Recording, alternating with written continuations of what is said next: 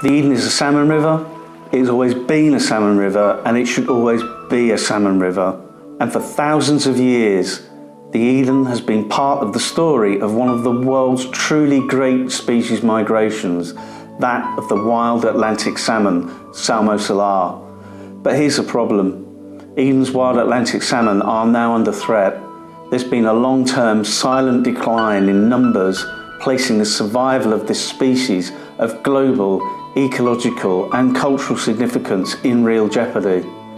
Numbers of returning salmon are dwindling to such an extent that this most magnificent of fish could become extinct on the Eden during our children's lifetime. This film is a story of how a big fish inspired an ingenious fundraising campaign. So the story behind this sculpture is back in 2009 when I joined Eden Rivers Trust. I quickly became aware of the fact that the English rod-caught record salmon was caught on the Eden in November 1888, and the stuffed fish resides in the collection of the Natural History Museum down in London.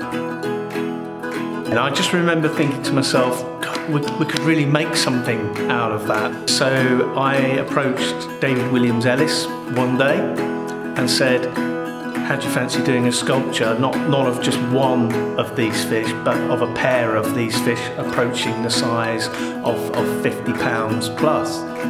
David Williams-Ellis has been a long-standing supporter of the work of Eden Rivers Trust. His studio is on the banks of the Eden. He's an internationally renowned sculptor. I make sculptures out of clay, from life, a lot of the human figure, some animals, some birds, and now some fish.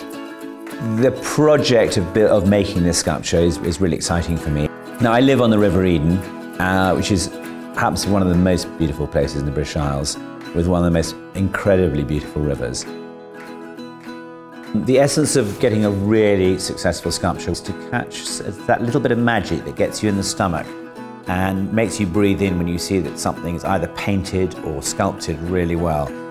And I think the essence in this fish, in the salmon, is to catch that energy of just the fins moving. What you want to have is that feeling of something is about to happen rather than it's happened, and leaves you as a viewer with an anticipation. If you can get that magic into the sculpture, and it's a feeling, you just can't describe it. It's very much a feeling from the heart.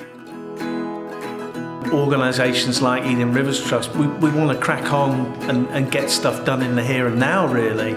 And that's about direct practical intervention, the stuff that will improve the conditions that salmon need to thrive and spawn. The decline of salmon, I feel, is one of the great untold stories.